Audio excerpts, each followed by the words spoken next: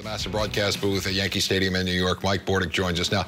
Mike, tell us your thoughts on Jeremy Hellickson. Right before he gave up the first three-run homer, it looked like he may have hurt his side a little bit there, and Buck Showalter left him into the game, and moments later there was one going out of the ballpark. Yeah, right. I don't know. Yeah, he was stretching his back a little bit. He had just got done walking the batter, and there was a mound visit. And everybody said, well, I guess he's okay. And next thing you know, it's a three-run home run.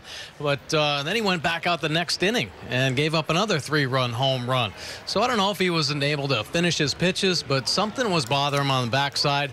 I mean, you admire the fact that he wants to stay in a ball game, but if he's banged up, look what this Yankee team does to healthy pitchers. So making a mistake there, they are not missing mistakes right now. And it doesn't matter really who's on the hill.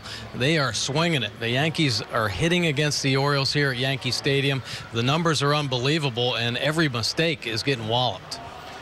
Mike, over the last couple of years, the Orioles batters have really gotten a lot better against left-handed pitching. But today, Jordan Montgomery completely shut the Orioles offense down.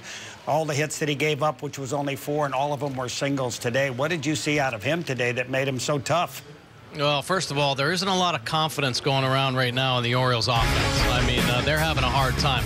But Montgomery, he's 6'6", and he really creates a steep angle, especially on his breaking balls. And that's what was giving the Orioles a hard time early on in the ball game. There's a lot of swing and misses.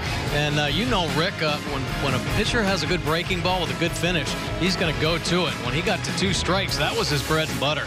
And he was relentless with the big breaking ball, had good command of his fastball as well. And this is one of his better starts in the second half. So you go with a lineup that's not very confident and a pitcher that's trying to get through the second half of the season. He got on a nice little roll early. A couple swing and misses helped his confidence grow, and the Orioles' confidence stayed down. He just did not let them up. Well, Mike, it seems like you're in complete agreement with Rick Dempsey on pitching philosophies and what has been going wrong there, what has been going right for the New York Yankees. Mike Bordick, we appreciate it. Chat with you tomorrow afternoon when the Orioles conclude the 4-game series in New York.